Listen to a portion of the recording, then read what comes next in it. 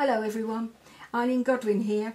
I'd like to share with you some techniques today using Brusho paints. 3 simple backgrounds on this video. I'll be using rubbernecker stamps and some memory box products. Firstly though, some information for you about the Brusho paints themselves. So let's move this card out of the way, come back to it in a moment or two.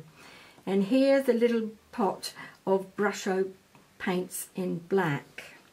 As you can see, I'm not taking the lids off of these. I've made a hole in the top of each lid with a pokey tool, and I use the pot rather like a salt and pepper shaker.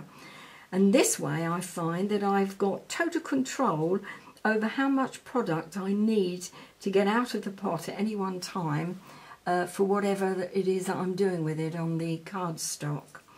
Much more control, and it will last you for such a long time because you use so little of it. I found that the pigmentation of these paints is so vibrant and so rich that if you use a lot of the paint, then it's very difficult to see any stamping that you do over the top, or stenciling for that matter. So you do need to be aware that you mustn't use too much, and it's going to last you forever. So how much do we use? Well, let's look. Centura Pearl cardstock, and I've cut the shape using Lifestyle Crafts cutting dies, Nesting Opticon. I really do like this shape. I like the hexagon as well. I've got that one also.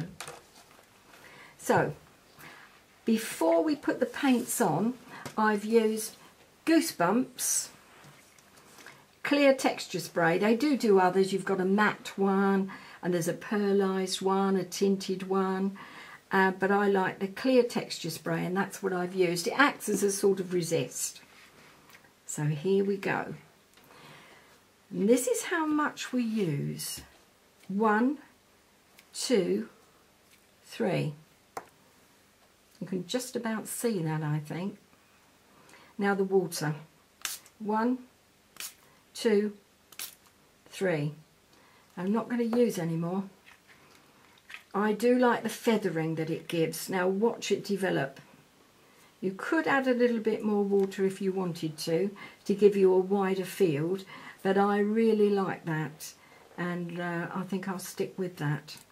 And it's really developing well. Look at the pigmentation in that black. All the blue and the orange. It's such a pretty versatile colour. And that's what I've made the card out of it, out of that colour. So let's go back to that. So we've got the die shape for the base card and for 2 layers. That's the topper layer and then the black underneath it.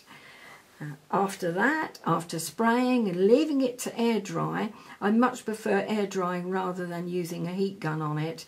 Sometimes the heat gun can take some of the vivid colour away from the paint. Air drying is much better. And then 2 large snowflakes from, what's it called? Precious Snowflakes from Memory Box.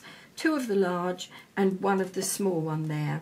And I've cut them twice each, both in white cardstock and in black cardstock underneath, and finishing it all off with a clarity stamp, Peace on Earth.